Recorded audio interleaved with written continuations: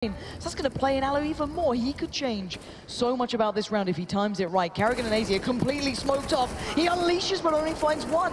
It's falling apart for FaZe here as NiP strike, and they strike with style, but time is of the essence. 8 seconds left, and Kio looks to do it all. That's two, gets a third, and now in a 1v1 and Forest. Brave as you like, standing out in the open, and Kio wants a bit of it, dancing with danger. He gets the job done.